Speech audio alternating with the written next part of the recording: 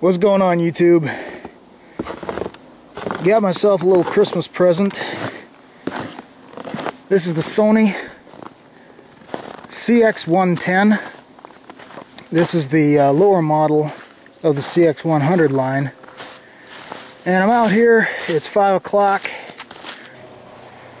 I'm out here doing a little low light test.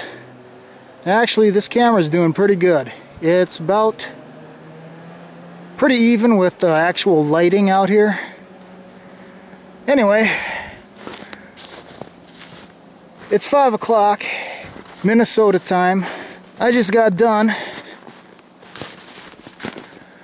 digging out all of that. That's why it's 5 o'clock and not 1 o'clock. In case you're wondering, this is one of those garages in a box for sale at the big box stores. This is the 24 by 12 with a zip-up garage style door. Normally these go for about 450 bucks. Got this as absolute steal for 250, and surprisingly this did pretty well.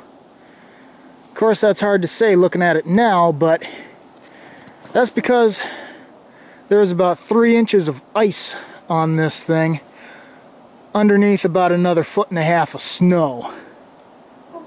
So, like I said, I'm duly impressed. This was basically straight across full of snow. Still got that little piece over there,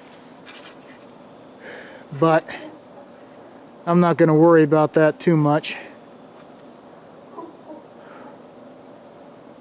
Yeah, I can see that the camera's having a hard time with the autofocus in this low light. Give it a sharp edge. There we go. The camera looks for a sharp, straight edge to focus off of, like that roof line.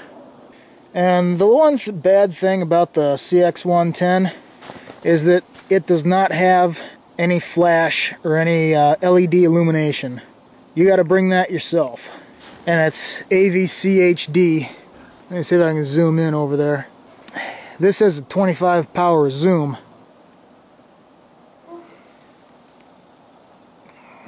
All in all, I gotta say, for a $350 camcorder, this is actually doing pretty good for what little light is out here. Like I said, it's 5 o'clock Minnesota time. Sun has already gone down. What you're seeing out here right now is the reflected light off of the city lights, parking lot lights and stuff like that. So I gotta say, I'm impressed. Sony CX110.